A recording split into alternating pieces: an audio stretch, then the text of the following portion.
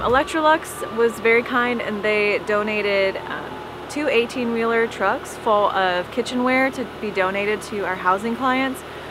We have over 640 homes in the upstate area, including Anderson, and so we are out distributing those today.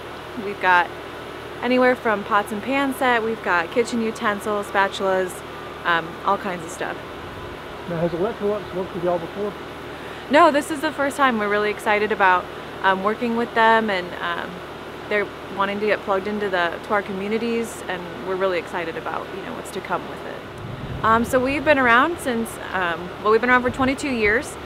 Since then, we have developed 641 homes, and we also have a men's program for men who are overcoming addiction and recovery, and we have graduated 318 men from that program already. So we've been around for a while, and we are just starting.